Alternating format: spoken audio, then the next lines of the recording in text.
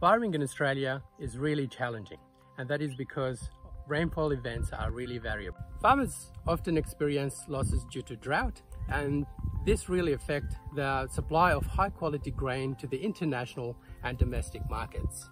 Our research helps study adaptive traits that can help the crop use water smarter, particularly in dry seasons. We discovered two genes that control root system development.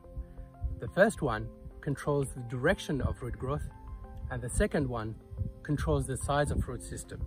These traits can help the crop access water in the soil profile. To investigate the value of these traits for supporting yield, we developed elite durum lines that incorporate these genes.